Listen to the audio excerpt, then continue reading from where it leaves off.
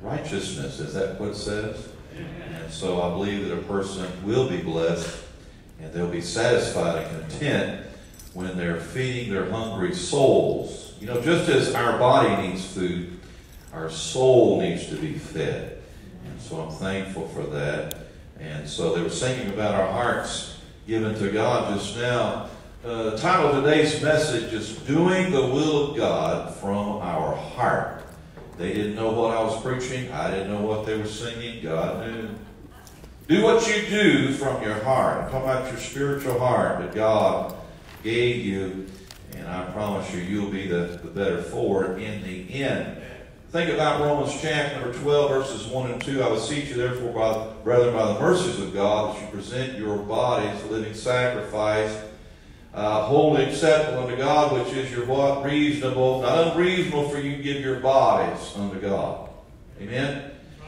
And be not conformed to this world, be ye transformed by the renewing of your mind, that you may prove what is that good and acceptable and perfect will of God. There is the will of God again in that verse. Listen to Ephesians chapter, I believe it is chapter 5, verse number 17.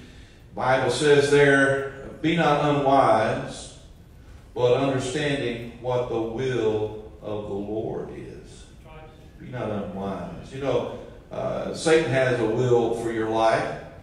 Mom, Grandpa have a will for your life. Different people that you have confidence in, and different ones that are your counselors. There is safety in the multitude of counselors. Write it all down. Okay, what other people are saying. That's good. But in the end, do what God says. Crumple up that paper and throw it in the basket. You do what God says to do, and I promise you, you will be in the will of God. You will be in the will of God. So the question should be asked this morning, is your passion on performing and doing not the good will of God, not the acceptable will of God, but the bullseye? I'm talking about the perfect will of God for your life. Now, I'm sure there's a plan B. God will pick you up and shake you off and dust you off and get you to plan B. Or even plan C. Thank God for a merciful Savior, as the song was just sung. Thank God there's a plan B for folks who have failures. We've all had failures. Some people have catastrophic failures. What then, Pastor? Plan B. He has a plan B for your life. Amen. Plan C. Thank God for that. But you people out here this morning, let's strive to do God's perfect will for our life. You understand where I'm going that from the heart, okay? Not with eye service, as the text said this morning. This was identifying the slaves who maybe perhaps did not want to be under servitude to their masters. But God said, for them not to serve their masters with eye service, but as unto the Lord. Now the question is asked this morning, if a slave was asked to serve his master as unto the Lord, not with eye service, but doing the will of God from the heart, how much who are free, us this morning? Should we not serve the Lord this morning, not with eye service, not because someone's looking at me do something, and so I want to please them? We're not here to please men. We're here to please the Heavenly Father. God says for us to serve the Lord from our heart. Are we not to love the Lord with all of our what? Heart, our mind, our body, our strength? Of course we know this. So I want to be known as the church with a heart. Amen. I want to be a church with a heart for missions, a heart for souls, a heart for Christian education, a heart for military. Thank you, military out there. A heart for the Gulf Coast, a heart for the world, a heart for children, a heart for bus ministry. I think we ought to put a sign out front underneath that Temple Baptist out there, those big bold letters. Temple Baptist Church, a church with a heart. Ooh, that'd be great. A heart for souls, amen. The heartbeat of God, what is it? Souls. Getting people saved, getting people baptized, that's the Great Commission, is it not? And then added unto the fellowship. Them that gladly received His word were baptized and added unto the church. That's the Great Commission. That's the order. Maybe you found yourself some years later not being truly saved and you were already baptized, guess what? You need to be baptized the scriptural order. Amen. You need salvation, then baptism, then church identification. We understand this. We understand the perfect will of God. And some people have never heard about the perfect will of God. Some people have never heard about serving the Lord from their heart, the will of God from their heart. But man, I say to you, thus, all of us who have heard it, we need to perform the doing of it. Can you imagine there's countries without one single church like ours that's telling us what to do from the Bible? I was visiting last year Austria. Here's a country of 9 million people. I searched and searched and searched on a Wednesday night to go to a church like ours. Are you listening? Not one of 9 million people. How much more should, to much is given, much is what? Required. How much more should we who have the truth and understand the truth and have a good Bible study here on Sunday morning at 10, have a good worship service here at 11. How much should we who know the truth, how much should we allow that truth to set us all free to perform the doing of the will of God? Listen to 1 John chapter 2, verse number 17. The Bible says, "The world passeth away and the lust thereof, but he that doeth the will of God abideth forever." Amen. He that doeth the will of God. You're doing and performing the will of God. Think about some friends of mine in North Carolina, and they're in their mid to late 80s, pastors that I know personally. They've been doing the will of God so long they don't want to let go. They're just going to cling on to the will of God and hold on to that which they know God called them to do until they pass from this life or Jesus comes in the air. And I pray the latter is the one, amen, that Jesus catches us all home here soon. And when we were singing that song a while ago, about the Lord descending with a shout, with a trump of the archangel. I was singing that song, and I felt like I was just getting a little bit lifted right there. And I felt like the Lord was wafting me on up, taking me on up to glory. And that wouldn't be a bad thing.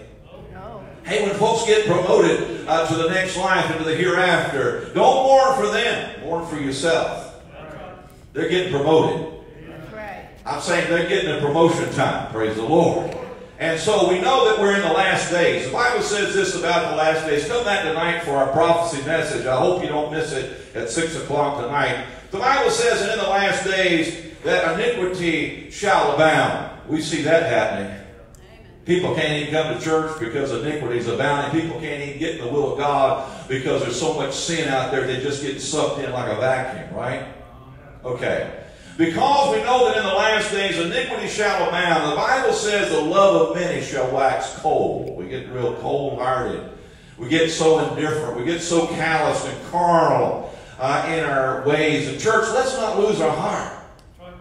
Let's not lose our heart for these souls. I'm talking about this church right here on this corner for 46 years. Let's not get unplugged from the will of God and get plugged into materialism of this world and having a heart for other people. You say, what's the Christian life all about, Pastor? I'm new to this thing. It's others. Yes. It's not focusing on your petty little problems and all the issues and all the dramas that are going on in your life. You know, you get caught up in all that. You just be spinning the rest of your life. No, our life is not to think about our set of issues and problems and circumstances. Our goal is to soar up above all that. So we may help people. Let's stay on the victory side, in other words, so that we might help people be overcoming Christians as well. Because there's some people that really need our help. Let's not condemn them. Let's not point our finger at them. Let's reach out to them and help them up. Don't kick them while they're down. Right. Did you know you may be the next one? Right. I talked to a dear lady this last week. Oh, by the way, she trusted Christ.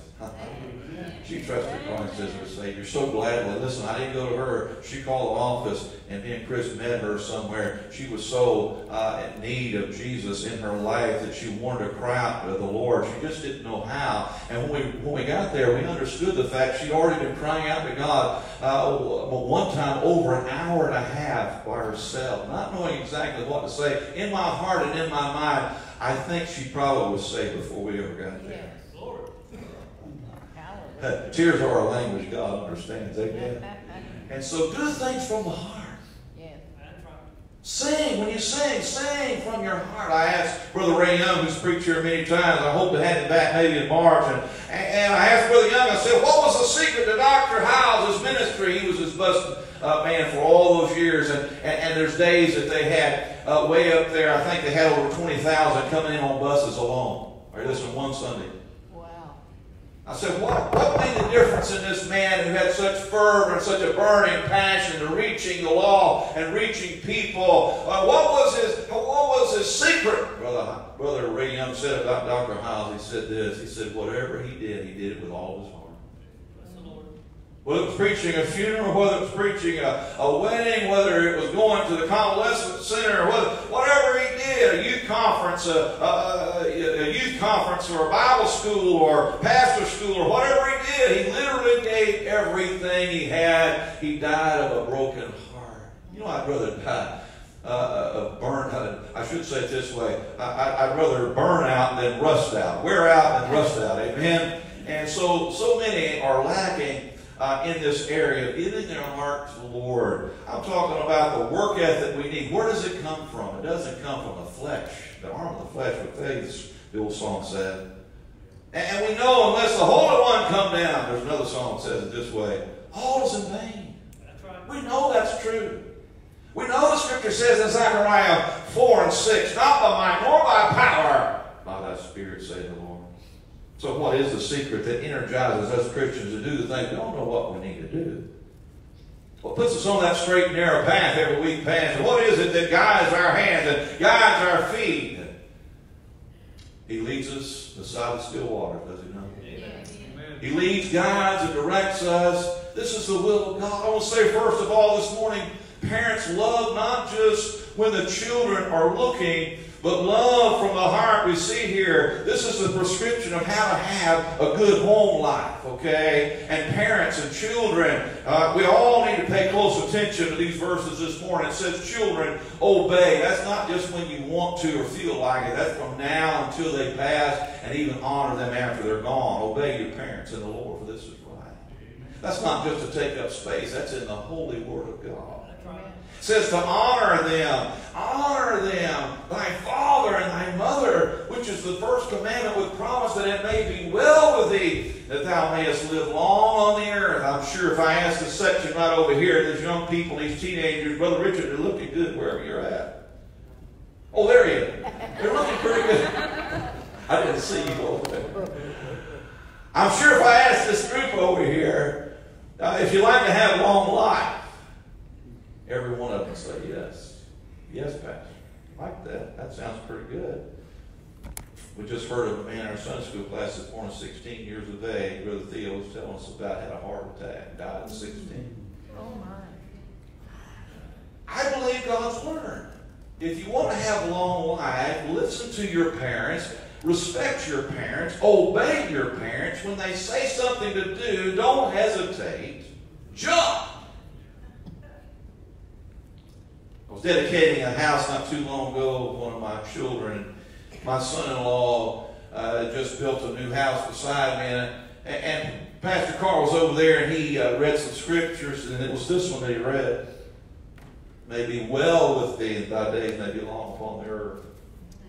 I prayed the dedicatory prayer of the house, asking God's blessings, and holy angels come and protect the four corners of the property. But when he said what he did from the Word of God, that it may be well with thee, that thy days may be long upon the face of the earth. And then he made this statement, and I prayed. He said, it didn't surprise me that Brother Dan and Sister Jackie got this house because he gave me this much trouble growing up. This much. You seen that, kids? Zero. Zero trouble. Zero. How much trouble you giving your parents? Boy, that's heavy right there, isn't it? I sure wouldn't want to put grief and anguish on the mind and the heart of my parents. I hope it can be said that he always did what his parents said to do. You know, I got a brother in heaven today because he didn't do what the parents said to do. I can trace it all the way back, and I go back to what happened in my brother's life. He wasn't a bad young man. He was a very good young man, but my dad specifically said not to trade down to a Volkswagen. You've got a nice car with that Malibu. You keep the Malibu. It's a lot safer than that Volkswagen. He went around my parents. He went to his girlfriend's mom, and she signed for him to trade down. Oh, dear. He's in heaven today. That it may be well with thee, that thy days may be long upon the face. Amen. I believe the Bible. Kind of scare me, preacher. If I could, I would. You better listen to your godly parents. Amen. You better not turn and run from your godly example and your godly pattern. Amen. Praise the Lord. I'm saying parents, love not just when the children are looking. Love from the heart. You know why? They're only going to understand what you say coupled with love. You're not going to be able to browbeat your children into subjection with a rod of iron somehow. You're going to say, hey, oh, preacher said to a baby, pow. That won't work. You better do it with a tear in your eye. You better do it with a heart of love. So the message this morning about doing the will of God from the heart, very close, very tender right in here when we're talking about raising children. Am I right about that? Yeah. Now listen, some don't want to go to the extent and to the effort of raising their children, the nurture and the admonition of the Lord. But the Bible says if we train them in the nurture and the training, it requires a lot of effort. Got some, Sister Brooks about to go off college. She's going to be receiving some training maybe to be whatever God wants her to be. It takes a lot of effort. Parents, it takes a lot of effort to train your children. Hardest thing. You know why people aren't having kids? It's hard to do it. Hard to train them to do right. It's easy to let them do what's wrong and do what they want to do. But boy, it takes a heart of love to train children to do the will of God from the heart. From the heart. By the way, when the young people are doing something, would you pray for them? They're going off to Zachary, Louisiana to a teen camp this week. And would you pray for their safety? Would you pray they have a good time in the Lord? I want to speak to the children. Children, love not just when the parents are looking. We were talking about eye service a while ago. We're to honor them. This is for their whole life. Amen. This is for until you say goodbye there and you say a few words. Brother Aaron knows about it. He's praying for me, by the way. He's in church. Mama's looking down, Brother Aaron. Amen.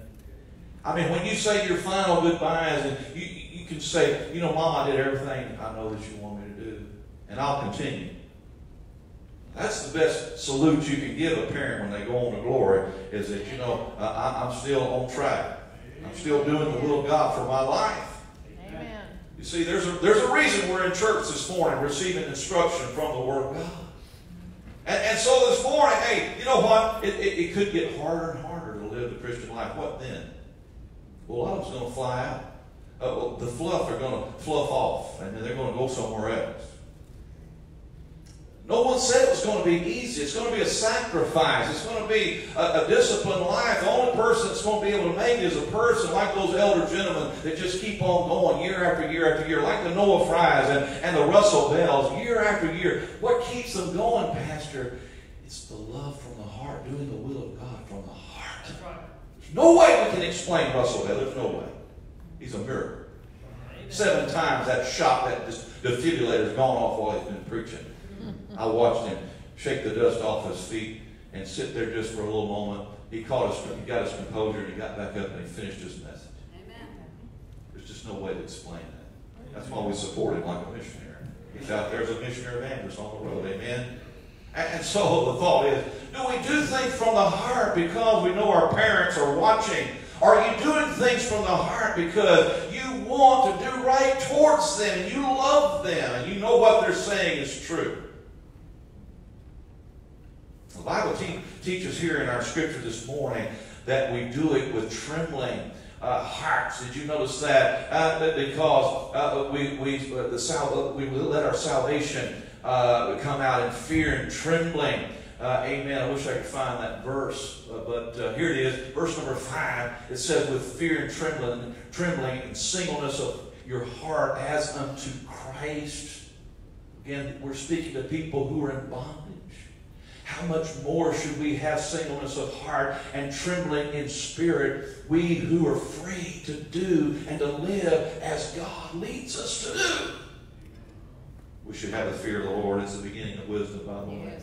That's not being afraid of. That's not, it's somehow in a corner somehow and afraid of God ever do anything. No, no, no. No, it's a total respect of who God's awesomeness. You have an awesomeness in your mind and respect towards our Lord. And whatever He says in His Bible, preacher don't have to demand it. Preacher don't have to push it down your throat. Preacher doesn't have to come around inspecting your homes and your lives. No, no, no. You do it because it's in the Bible. You do it because you know God wants you to do that, you see. There's plenty of people out there who don't even claim God. They claim that they're atheists somehow. I don't believe that there is one. No. I think that's some kind of cover-up. I think that's some kind of something to hide behind. Yes. It's not true. They know there's a God. That's right. It's written on the tables of their heart, the Scripture says. That's right. So let's do things from the heart. If God writes His Word in our heart, should we do things? We know what we should be doing. All preacher is on Sunday morning is an encourager. All church is a place to come to feel encouraged to do the right thing. To be rewarded for doing that which is right and holy. We love you today. We love your families. We love what you stand for. And we're not much alone, but when we all stand together, when we all pray together, and when we all put our heart and our emphasis all on the same thing, guess what? Much can be accomplished. There's no telling what can happen if one person totally gave their heart and life to Christ. Amen. D.L. Moody heard those words and he said, I want to be that man. I want to be that man who totally gives his heart to Jesus Christ. I'm going to say lastly, we've talked about the fathers and the mothers. We've talked about the parents. We've talked about employees. But how about the employer? Let's talk about them. Whether we hire, or as in this case for free labor, as it was in those days. But how about we who employ people?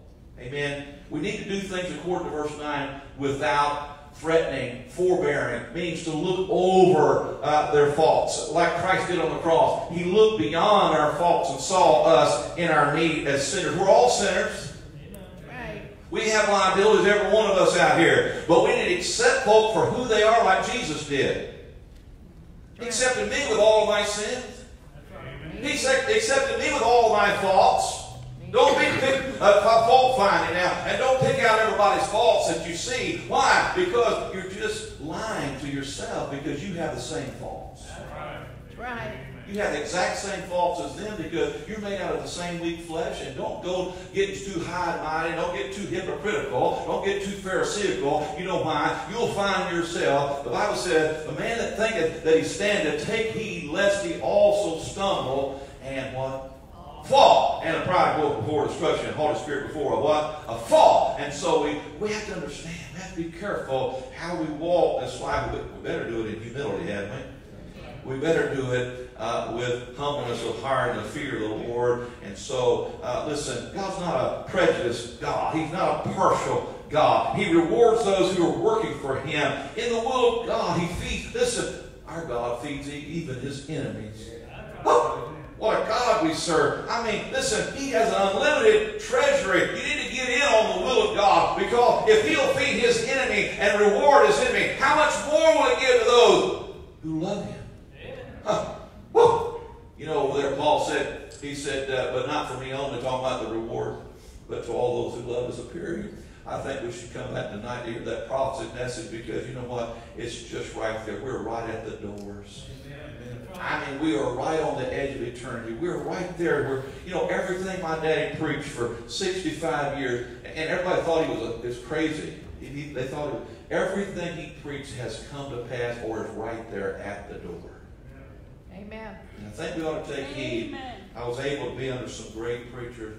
I think we ought to. All I am is just an accumulation of those behind me. I picked up some of these things from one person or another person, and I've accumulated it, and I'm just sorting through it, and I'm giving it to you, and as it comes from the Word of God, I'm giving it to you as I've had life experience, and we need to listen to instruction. Amen. We sure do. We get off the straight and narrow path. How quickly? How long does it take you to backslide? Someone answer that question. Not very long. Amen. And so we should be motivated to love Jesus Christ and to serve Him from the heart because we know He loves us all the same. Yeah. He's not partial like we are. He loves us all the same. God loves this. He don't love a certain kind or a certain color or a certain race or a certain creed or a certain religion. Yeah, God loves us all. He created us all. He reaches out to all. Praise the Lord, for whosoever shall call upon the name of the Lord shall be saved. So listen, He's at work even when you're asleep. That's right. Praise the Lord. This morning I'm saying today, He is fair. God is just. And He knows, listen, God knows how to tip the scale in your favor. If you don't believe that, you just wait on the Lord and see if God can't do that. He does. The Bible says over there in Romans chapter 8, and I think you'll find it over there in verse number 31. If He freely gave us His Son, how much more? Shall He not freely give us all things? Amen. It's not the things that we're serving Him for. And if you're serving God for the things, you're serving Him for the wrong reason. You just serve Him from the heart. God will take care of it if you serve Him from the heart. Yeah, that's right. And we know that all things work together for good Yeah. to them that love the Lord. Do you love Him? Right. Yeah. To them who are called by His name. And so we're doing the things we're doing basically from the heart. Why? Because it's right to do. Not because necessity has laid it upon us and laid it in our lap. No. Many of us, we just need to get pointed in the right direction on Sunday. We need to organize our schedule to know that we've got so many days left. The Bible says to order your steps and to number your steps. Why? Because we know that they're few. And one of these days our steps are going to vanish away. Not going to be able to do anymore. And there's coming a day. Listen, we need to get our lives. We need to get our lives in order. We need to set our houses in order. Yeah. Wasn't long ago. I had a young preacher boy. He surrendered under me, and he became an assistant pastor for a preacher out in California. And he had a lot of debt. He went to his pastor. You have to be so careful. Went to his pastor, and his pastor recommended him to get out of the ministry. I've never heard this before because he had too much debt. Maybe he thought it was going to become a shame unto him or the church if he filed bankruptcy or that kind of thing. I don't know what kind of debt he had. It must have been a lot. But, instead of continuing in the ministry, he took that advice. It was bad advice. And now this young man is middle-aged, okay? And he's never returned to his calling. And this was the bad, wrong advice. And I believe, listen, God will help you. He'll give you instructors. He'll give you counselors and this type of thing. But you need to listen to the still, small voice of God in your heart. Yeah. You need to take advice from the Holy Spirit. The Holy Spirit's the best teacher now. Now, I'll meet with you on Sunday night after church if you'd like. I'll meet with you on this. That is, I'd rather you just come to all three services, and then if you have something to ask me after all that, I'll be sure to counsel with you. You know what I really believe, though? I believe if you'll come to 3 to Thrive and 4 to Soar, I believe if you'll come to all three services, God, the Holy Spirit, will speak to you about what you need to do. Amen. I'll not have to say a word. God, the Holy Spirit will tell you. Right. He's living in my heart. How about you? This young man has never returned to his calling. Can you imagine that? Yeah. I mean, the pastor meant well. The preacher meant well. But I believe this. I believe that the will of God will help you get out of the debt. Yes. I believe the will of God will go around and soar above the circumstances and keep us all in the will of God. This young man's not in the will of God. In conclusion of that, I don't want you to get out of the will of God. I don't want you to quit serving the Lord from your heart, the will of God. So I want to conclude by saying this. Please, just keep going for the Lord. Yes. Just keep serving God. I mean, listen, if you're just inching up off of your salvation experience, look at verse 10, and I am done. Finally, my brethren, be strong in the Lord. How do I be strong in the Lord? Notice this, here's the answer. Just keep reading the Bible. It's the best commentary, isn't it? And the power of His might. There it is. It's not my might nor my power. It's His might. Amen. You know where I'd be today without the Lord and His holy will for my life? I'd be in big trouble.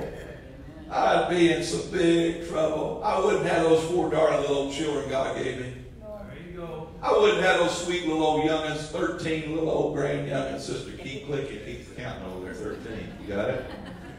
Sister Juju's got a little boy coming.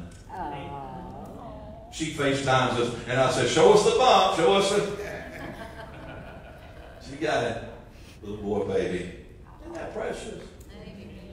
When we get out of church on Wednesday night, sometimes I'll look on there that they FaceTime like we do our services. And it's Wednesday night. They just come through a big soul winning, what do they call this thing? Marathon. And they had so many hundreds saved, and they had the people who was winning people to Christ get up and give their testimony to church. And I just turned it on. I kid you not. I was going down the road. I just turned it on. My daughter was standing up in the church giving testimony. Oh, hallelujah. You talking about having a spell. I said, that young is gone preaching. Look at her. She's in. You don't think that did this daddy a good thing. I'll tell you, that helped my heart. Sure. That helped me to know that I'm still on the right track. But wait a minute, even in our senior year, even later on in life, what if we just give up and quit, divorce our wives, and get rid of the will of God, and just go live like we want to live? Let me just ask that question. You think our children will continue living for the Lord? No. It affects them in a wrong and a negative way. It points them down the wrong road. They want to do whatever mom and dad's doing. You understand that? My wife has said several times to me she's so glad that her daddy never did like to drink alcohol. She said, because whatever my daddy did, I don't want to do it. Because I believe whatever he does is right. And if he did it by condoning it and did it, she said, I would no doubt have done it. Parents, let that sink deep down in our hearts today. That's right. They're watching us. That's right. We're influencing their little lives. We're shaping and molding their lives. Not so much by what we say, but by what we do. Let's ask the Lord to help us now. Father in heaven,